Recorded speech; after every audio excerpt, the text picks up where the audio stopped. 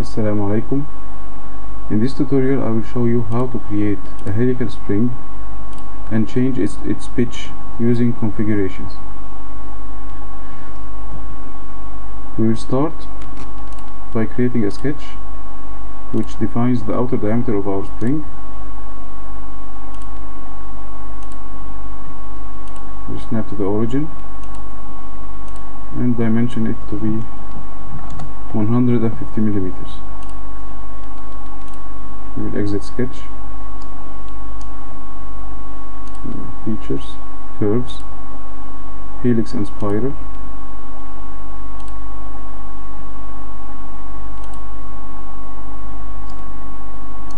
Let's choose the constant pitch option and let our pitch be as it is 50 millimeters. Start at 0 degrees, click OK.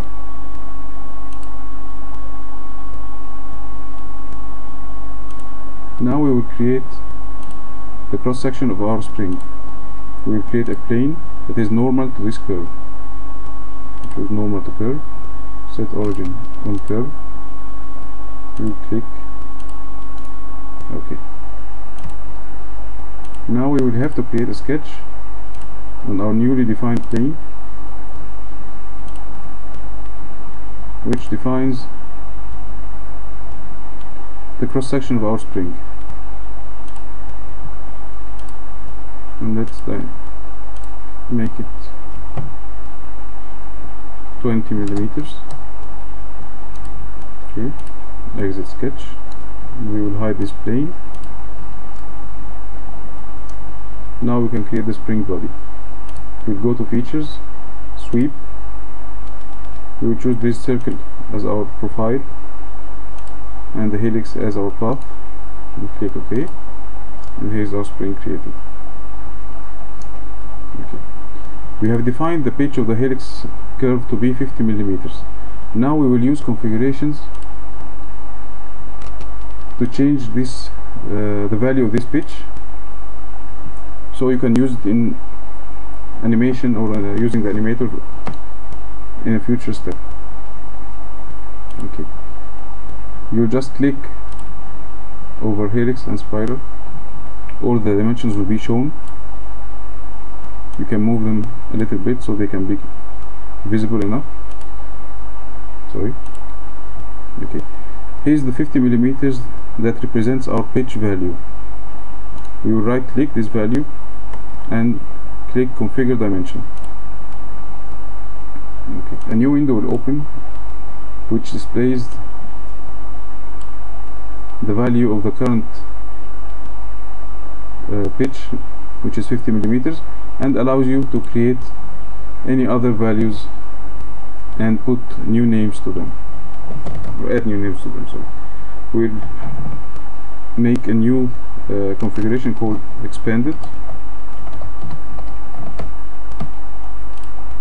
and we will set this to 70 millimeters. Another configuration called compressed, and we will set this one to 30 millimeters. Let's call it compressed 1.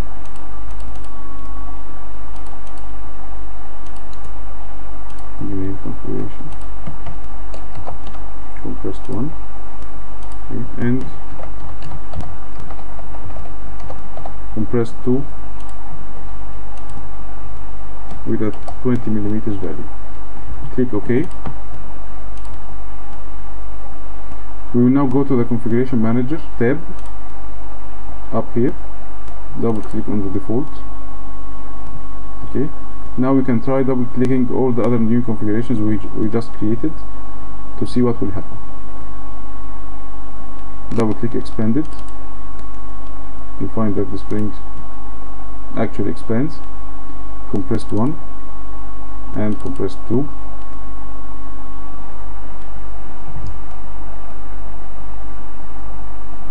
And you'll find that the pitch value changes accordingly.